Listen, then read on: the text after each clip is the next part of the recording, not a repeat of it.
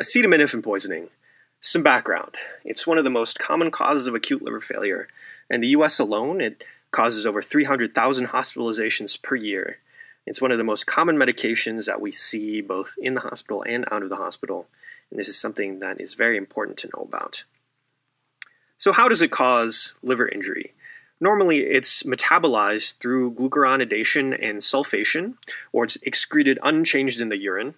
About 5% of a therapeutic ingestion is metabolized through cytochrome 450-2E1 to the toxic metabolite NAPQI or NAPQI. Normally, NAPQI is bound by intracellular glutathione, and then it's excreted harmlessly. However, in supertherapeutic ingestions, more and more substrate is metabolized via the CYP450 pathway. This creates more and more NAPQI, which overruns the cell's glutathione stores.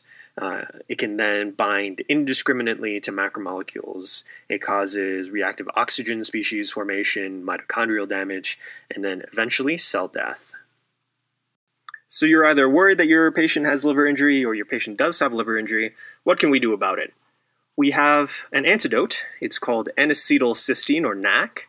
The way it works is it repletes glutathione stores, thereby decreasing the amount of free NAPQI that can run around in the cell and cause problems. It comes in PO and IV form. It's very cheap, and there are very few side effects. So when should we use it? Should we give it to everyone? Back in the 1970s, two toxicologists, Rumack and Matthew, developed a nomogram to help determine when NAC should be used. In the initial studies, all of the patients who developed liver injury were found to have a acetaminophen concentration correlating to a level of at least 200 micrograms per milliliter at 4 hours after injection.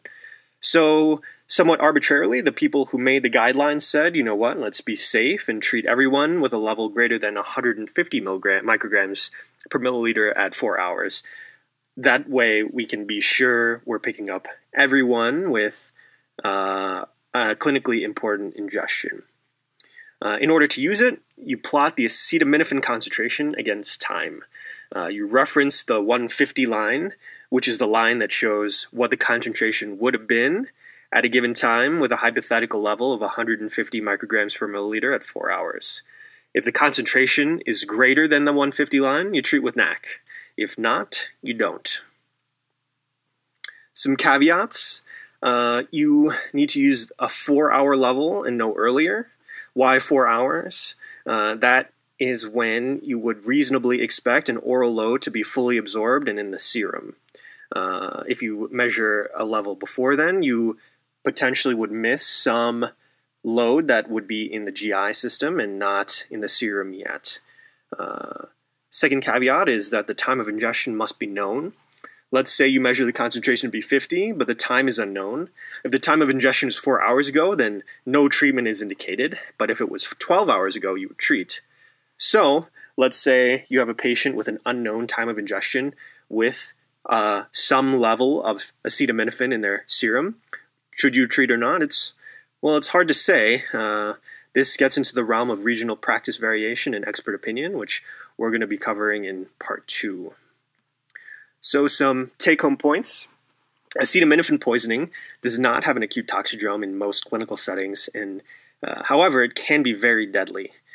NAC is the antidote for acetaminophen poisoning. It works by repleting glutathione stores, thereby scavenging NAPQI, the toxic metabolite. The Rumack-Matthew nomogram shows when to reasonably expect liver injury to occur, and therefore when NAC should be given. You use it by plotting the serum concentration versus the time of ingestion. Two major caveats. The time of ingestion must be known, and the time of ingestion must be greater than 4 hours. But if given in time, mortality and morbidity can be significantly reduced.